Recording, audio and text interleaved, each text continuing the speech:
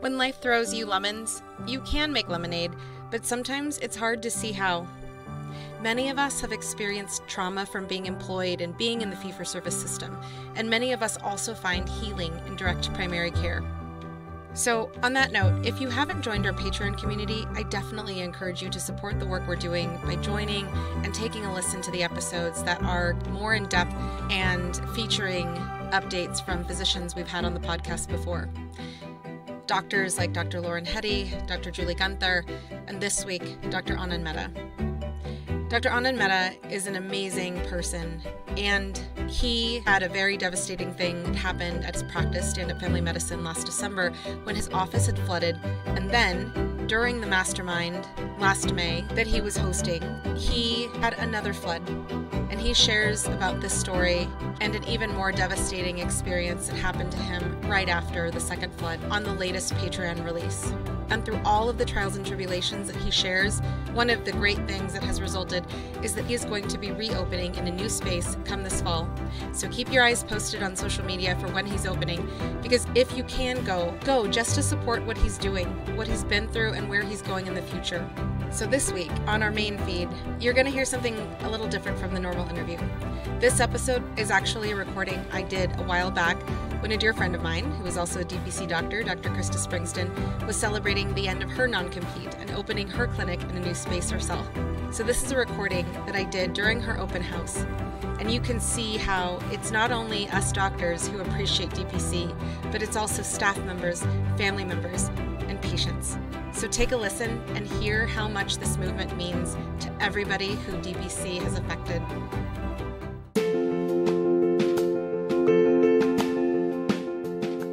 Direct primary care is an innovative, alternative path to insurance-driven healthcare. Typically, a patient pays their doctor a low monthly membership and, in return, builds a lasting relationship with their doctor and has their doctor available at their fingertips.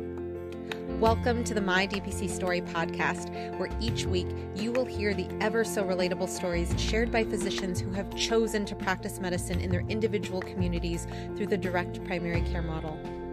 I'm your host, Marielle Concepcion, family physician, DPC owner, and former fee-for-service doctor. I hope you enjoy today's episode and come away feeling inspired about the future of patient care, direct primary care. So we are here at Dr. Christa Springston's open house. So we have Tiffany Fry. And Tiffany, what brings you here today? I'm one of Christa's close friends, and I helped her decorate, and she's also my doctor. That's awesome. And when my whole family's doctor, actually. That's so cool. And what do you love about this practice that's different from the traditional fee-for-service practices? I love that I can contact her whenever I want. She's very attentive and quick to get back, and it just feels very personal with the healthcare that she provides and the just kindness in general and availability. That's awesome. And just that description, I don't hear that commonly when we talk about fee-for-service. Thank you so much for sharing that today. Okay.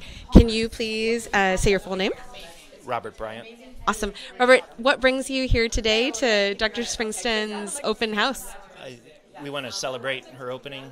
She's a great friend of ours. We met in San Antonio, Texas, and she's my doctor as well.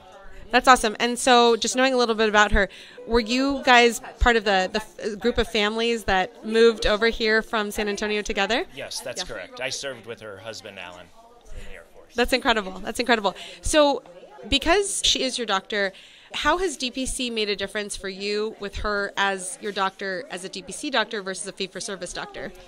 Well, she saved my life. So I had cholangiocarcinoma, and I was feeling pain under my right rib cage. And as I was talking with her, I thought maybe it was an ulcer.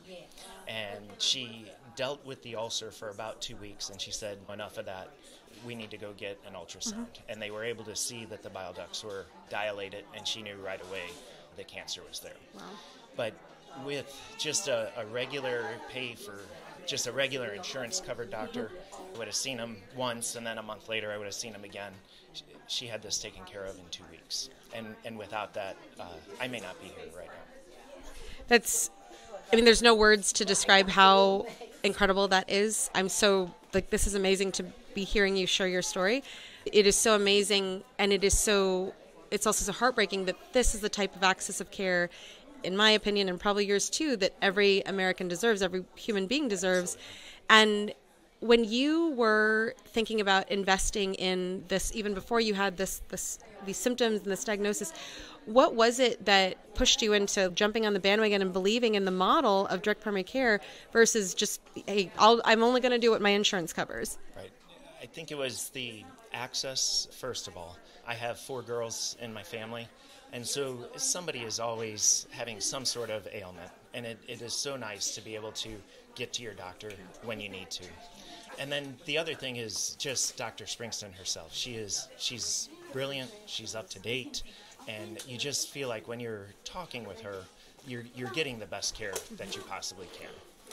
I love that, and I'm sure that part of that comes from the fact that she's present. She's not checking the clock to see how many minutes she has left in the visit with you because she has patients waiting, but also because I'm guessing you have the time to ask questions if you need to, or have your family be able to ask questions if they needed to, if they're not clear on something, or if they have more questions that weren't answered in a visit potentially. Yes, that's exactly right. And she even allows herself to be open to a text or a phone call. And if the question that we're asking requires more, then she'll call us in and we'll have the ability to sit down and talk with her. Yeah. Incredible. And as you got your diagnosis and got treatment, what was the difference like because you had her as your doctor versus trying to rely on, I need to get in touch with my specialist in the fee-for-service model? Right. So obviously having cholangiocarcinoma was a big shock to me and to my family. So one of the things is just her knowledge and being able to guide us through what the next steps were. Obviously, Dr. Springston couldn't take care of the cholangiocarcinoma, but she could certainly help us navigate the doctors who were able to take care of it.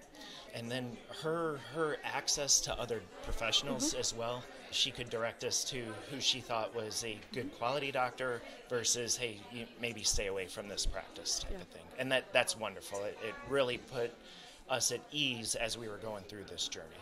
And especially when someone is having a diagnosis, especially one as life-changing as that, it breaks my heart again that there are lots and lots of people in this country who are struggling, but the fact that you had that added level of comfort with, you have a doctor who you trust backing up your care plan and helping you navigate the care plan, that's just incredible. And just that peace of mind that you did not have to worry about dealing with already a very serious diagnosis. I mean, it's just like you don't need one more thing on your plate. So I'm so glad that was your experience.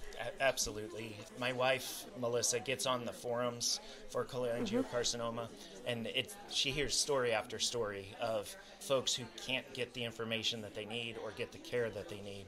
And a small benefit to them because of Dr. Springston is my wife's able to say, well, this is what we did, or this is Dr. Springston's recommendation. And at least that gives them a path to walk down. Before they were lost and didn't know what to do. So we were very grateful to be able to have her level of care. That's awesome. Well, thank you so much. It's my pleasure. Thank you.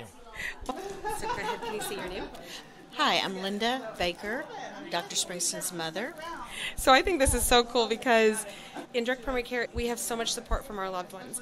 So can you remember back to when Christa was in fee-for-service, and what do you remember the conversations being like in terms of her practicing that type of medicine?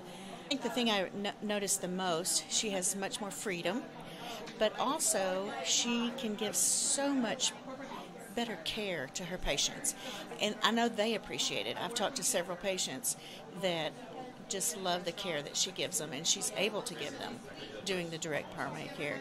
My husband, her father, was a dentist for 43 years, and we were, driven with insurance. And we know what that can do. And when it starts dictating what type of treatment you give, that's not fair to the patient or the doctor. And so she's so much more happier in this case, and I think her patients are, and I know her family is.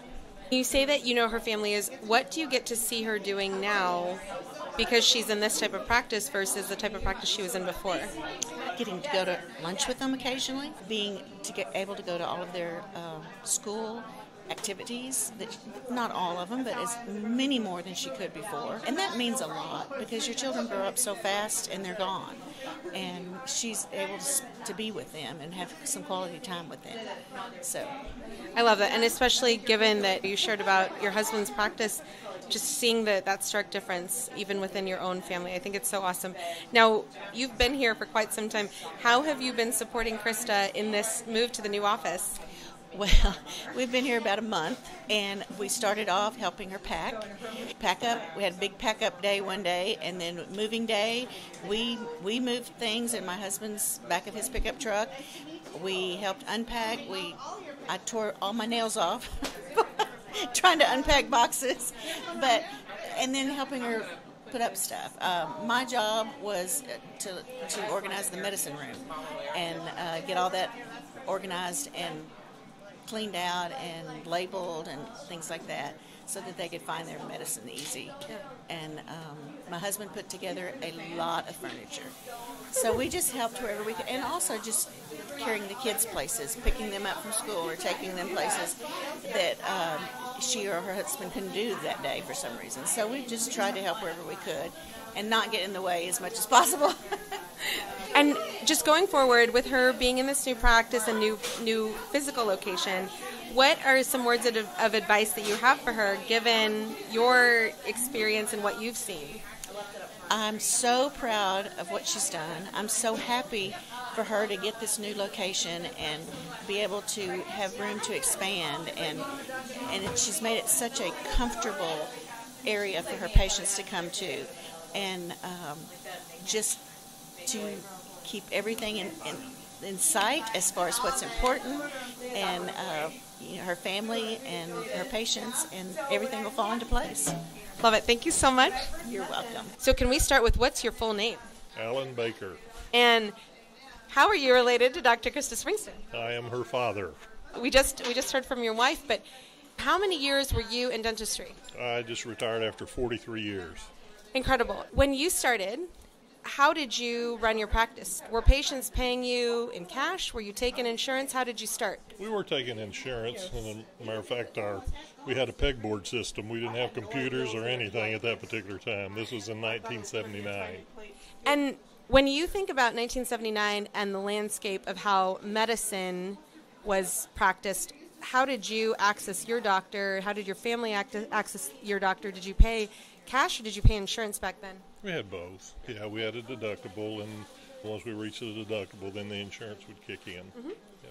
And as you continued to practice, what changed, if anything, when it came to how you were compensated for your services as a dentist? Well, the one thing that increased was the fees, obviously, over 43 years. The one thing that didn't increase was the maximum that the insurance would pay per year. It was the same from the time I began to the time I finished. So for over 43 years, the maximums changed very, very little. And it's just incredible because many people don't get that. They don't understand that the rates will continue to go up, but the coverage will not change. And in terms of your practice, what did you love about your practice and what didn't you love about your practice? The thing that I loved the most about my practice was my patients. At least 95% of them. There was always the 5% that made me think about retiring a little bit more so. And then just not having to dealing with business aspect, employee aspect, and those kind of things. And especially after COVID, I went back to practice for about a year after that, but I was pretty much ready to finish at that time. Absolutely. And as you've seen your daughter leave fee-for-service and go into her private practice taking direct patient payment rather than insurance, what do you see in her practice that you love because she's not taking insurance? I just know the type of person that she is and the personality that she brings to her practice, and that she will be accepting of patients and so forth in a way that is very unusual this day and time. As she continues to thrive in this new physical location, what words of wisdom do you have for her, given that you were in practice for over 4 decades yourself? Well, I just stay the course. There's going to be ups and downs the whole time, and just keep looking forward. If you're determined to do what you want to do, then go for it. She has a great support group, too, and so I think that's very important also. Everybody doesn't have that, and there's because of that, I think that'll give her the confidence to move ahead. Love it. Thank you so much. So let's start with, can you say your full name? Alan Springston. And how are you related to Dr. Christa Springston? I am Dr. Christa Springston's husband. Fantastic. So you, of all people, have known Christa for how long? We've been married for 17 years, and we dated for 2 or 3 years before that. So we'll call it 20 years. Love it. And 20 years ago, what was she like as a doctor? Was she in like a private practice? Was she doing hospice medicine? What was she doing when you guys were first starting out?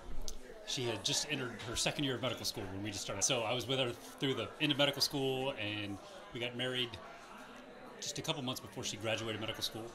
And then I moved to Delaware with the Air Force, and she moved out to join me, found a residency program.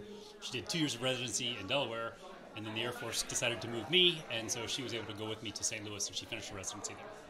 Awesome. And when you guys were together and she was in medical school, finishing medical school, starting residency, what was it that was driving her to be a doctor? Like, what did she love about the practice of medicine that you saw in her?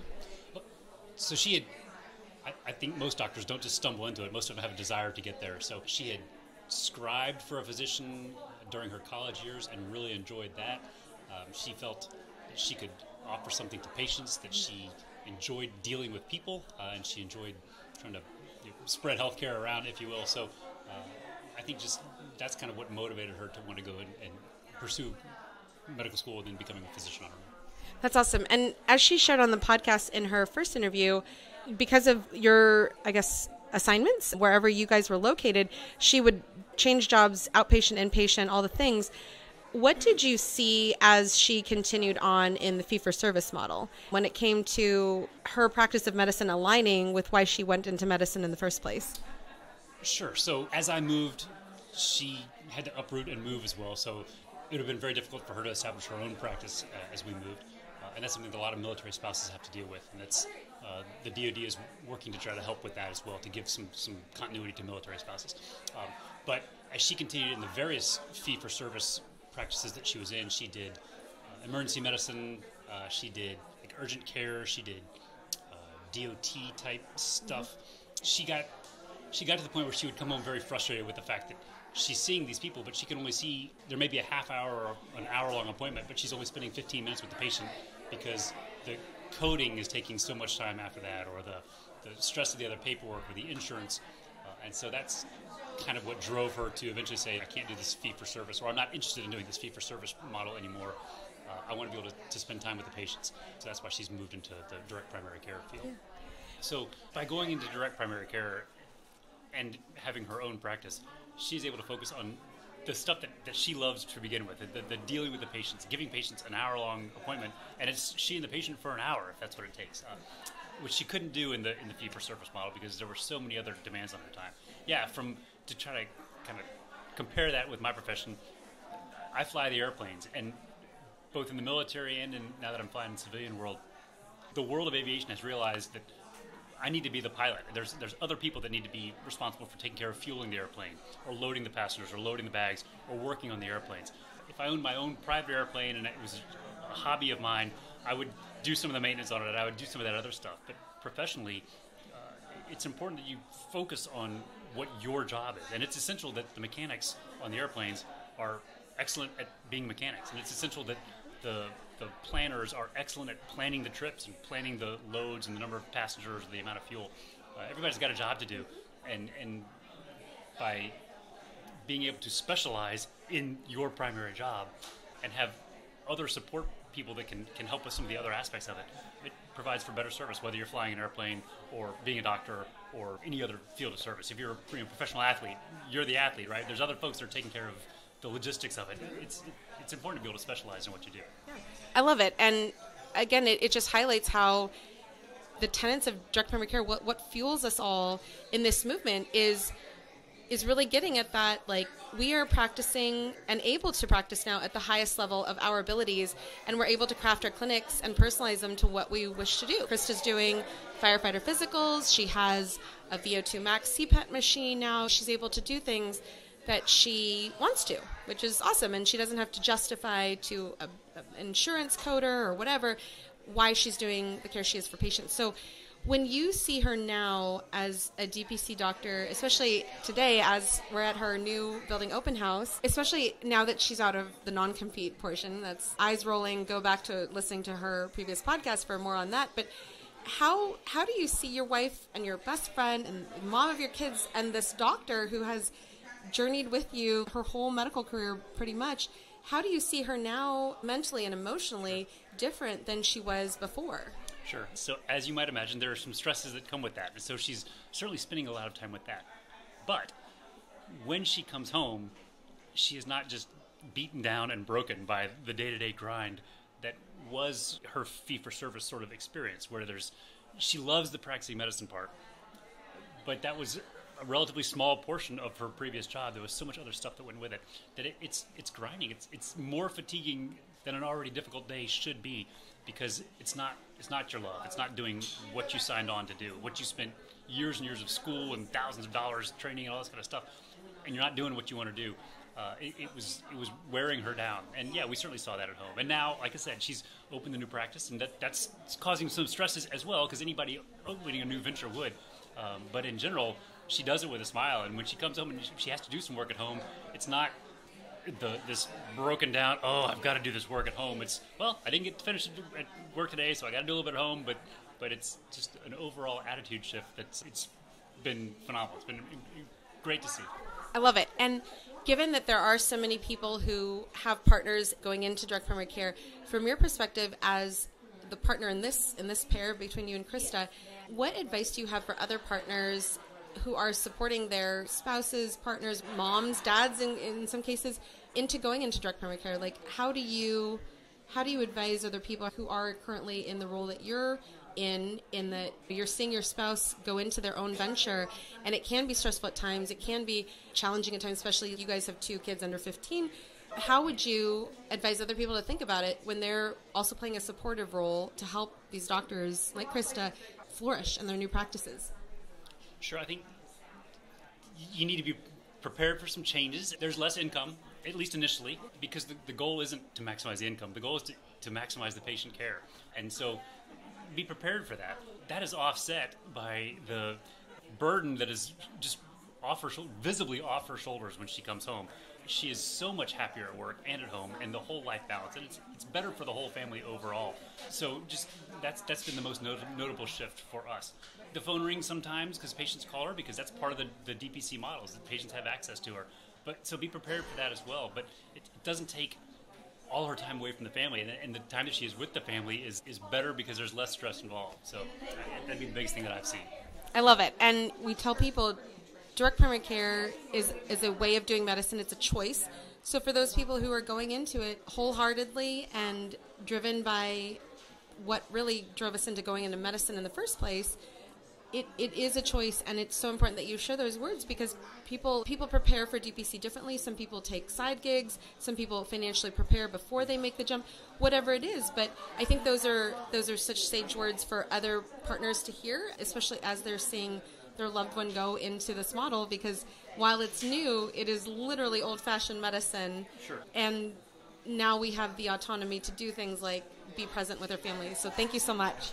My pleasure. Thanks for your time, for putting this together, and we're excited. We are excited to see the growth of the direct primary care model. Obviously, with her practice specifically, that's personally important to us. But it's neat to see the whole concept of it growing nationwide, and yeah, we're excited for it to return. It's a little bit like a return to the old country doctors of old, who she'll go to your house if you need it. She'll take payment in chickens. Probably not literally payment in chickens, but it's neat to see, and it's definitely a more personal touch than what she was finding at normal fee-for-service medicine. Absolutely. And I just have one more question. When your boys see, like, you determining your schedule, you can say what shifts you wish to take. When they see their mom being able to do medicine the way that she wants to, have you seen them make comments or anything about entrepreneurship or just being your own boss that they might be able to keep in their minds as they choose their future careers? Sure. Well, one thing that I think we've worked intentionally on is teaching the boys that it doesn't matter to us what field you pursue. find something that interests you, and I know it's cliche to say find a job you love and you never work a day in your life. I realize it's a cliche, but as with most cliches, there's some truth to it. I love what I do, and so I don't mind going to work. Christa now loves what she's doing. She doesn't mind going to work, and that was not the case 3 years ago, 4 years ago. She is so happy doing what she's doing, and I think both kids see their parents as enjoying work. And when Monday comes, it's not like dragging ourselves out of bed. Oh no, the weekend's over, we got to go to work. Okay, it's the work week. We're going to go to work, and that's just kind of what we do. But we're both happy in what we're doing, and that's what we try to convey to the boys: is find something that you want to do, whether it's be a pilot or be a doctor or be an electrician or be a banker or whatever they choose to do. We try to convey to them, look, your mother and I have both found something that we enjoy, and that makes work-life balance so much better all around. It really makes a difference when you show up, just like you're talking about, on Monday, when you're not banging your head against the wall and praying for another Sunday. Before Monday comes, it makes a difference as to how you emotionally show up at work, too. Sure. And then that leads to the downhill effect of your stress level, your longevity at your job, et cetera, and also how other people are seeing people in your profession. So I think that when people are around DPC doctors, I mean, and you've seen it yourself, this Kool-Aid is real. It definitely has its ups and downs, but it is so freeing. So I just love that you guys are seeing it as a family. Yeah, it's been great. It's been an adventure because it's something new for us. The DPC thing that Chris has been doing now for 2 years. As a small business owner, y'all went to medical school. They didn't teach you a lot of business at medical school, so there's a lot to learn. But it's exciting and it's enjoyable, and so that's making it a good experience for all of us. Love it. So can you please introduce yourself? Okay, I'm Michelle Cook. And where are you coming today from, geographically? So I'm coming from Atlanta, Georgia, which is about 45 minutes from this office. And this is extra special because what is your profession? I am a family physician, board certified, and I am now a DPC doctor as of 2 weeks ago. That's incredible. Tell us, what is the name of your DPC? Sure. My DPC is Soul Direct Primary Care. That's SOL. The reason for that, soul means sun, and I feel like sun is the beginning and dawn of a new day. I was actually a Spanish major in college. I wasn't biology or chemistry. I was Spanish, so Spanish speaks to me. So it's a Spanish-inspired name. I love it. We are such a supportive community in DPC, but especially when we see each other in person, extra Kool-Aid is coming out of all of our veins. When you heard about Christa having her open house, what was it that motivated you to come on down? Gosh, so many things. You just feel like you have to support DPC because you know how hard it is to get started. So I really respect that. And also you want to spy and see what the other DPC docs are doing. We have that phrase, if you've seen one DPC, you've seen one DPC. So I'm doing it my way, but it's so helpful to see what other docs are doing. And really through the podcast, like I met Dr. Anand Mehta. He has a practice up in Marietta, Georgia. I went to visit there, saw how he did things, and that really helped me get started. So seeing this is so inspirational because seeing her and Dr. Harris collaborate, have all this space, and just have so many wraparound services, it gives me a model of what I want to work for. And just with everything you say, it's all about you and how you want to practice. It's not about what the admin said you could or could not do, or what is the code to cover that practice, because you don't care about the codes anymore. So I love that. And that is such an imperative part of DPC because there's no excuse. In every single state, there is DPC in the nation. And so when you are not only hearing about what they do, but also you're seeing them, seeing their physical space. Like I remember my first clinic was Dr. Janine Roden's clinic in Santa Cruz DPC. But it's, whoa, there's a door that you can touch. There's a sign that says office hours by appointment only. Yeah, it makes it real. Yeah. And when with 2 weeks, I mean, it's super fresh in your life. I think that given that all of us have really benefited because we are not the initial pioneers in this country to start DPC, there's no excuse in terms of, this is what I tell people sometimes, it's like, what's your fear? Great. Like we have people who can address that fear and demonstrate how they took that fear, harnessed that fear, and made it through that fear, and now it's no longer a fear. It's a thing that happened in the past that was a summit to climb, and they've climbed it and they've gone on. I love when you say like no excuse, because I have so much empathy for my physicians who are still in fee-for-service. And you hear that a lot, like, I'm just too afraid to leave, there's too much risk to leave. And my message is that staying is not an option anymore. It just isn't an option. Like, it's harmful for us, it's harmful for patients, and we've been told first do no harm. So it is hard to leave, but it's just too unethical to keep practicing the way that we've been practicing. And just in my month of doing like my pre-opening and my official opening, I can never go back. I can never go back. My patients are happier, I'm happier, I feel like I'm practicing ethically again, I'm excited about medicine again. I hated going to work and just like sitting in the car dreading going to the building. Oh my gosh, I have too many patients. How many people are not going to be able to see me today? It's not doable. It's not doable. And we shouldn't, we have to demand differently, and we can't wait for administration to do it. We've got to do it. Amen. Yeah. And tell me, as my 5-year-old comes up to say hey, when you are here, like, I just want to point out that you are physically getting paid to be here in Peachtree City. Like, we're not in Atlanta, but yet you are getting paid. What has your practice now enabled you to do because you are no longer in fee-for-service? She's rolling her eyes, folks. Oh my gosh. So fee-for-service, I probably didn't leave the office every evening until about 7:30. But this week, we went to Atlanta United game, gift of another doctor who couldn't go that night. She had season tickets, and I was able to purchase them off of her. And I took my son to the professional soccer game at 7:30. It could have never happened before. Also, my son started playing soccer this season, and his practices were at 6 o'clock. I was able to go to almost all of them. That would have never, ever, ever happened before. Fee-for-service, I used to have to wake up at 5 o'clock in the morning to pre-chart and get my old charts done, so my mornings were productive but insane, and it was not good productivity. Now I wake up, I do yoga, I have coffee with my husband, I have my time back, so my days are still busy and full, but I can plan it the way I want to. So you just can't go back after that. No way. Absolutely no way. No argument. Thank you so much. Yes, thank you. Thank you, Marianne. I'm so excited to meet you. Thank you for joining us for another episode of My DPC Story, highlighting the physician experience in the world of direct primary care. I hope you found today's conversation insightful and inspiring. If you want to dive deeper into the direct primary care movement, consider joining our My DPC Story Patreon community. Here you'll have access to exclusive content, including more interview topics and much more. Don't forget to subscribe to My DPC Story on your podcast feed and follow us on social media as well. If you're able, I'd greatly appreciate if you could leave us a review. It helps others to find the podcast. Until next time, stay informed, stay healthy, and keep advocating for DPC. Read more about DPC news on the daily at dpcnews.com. Until next week, this is Marielle Concepcion.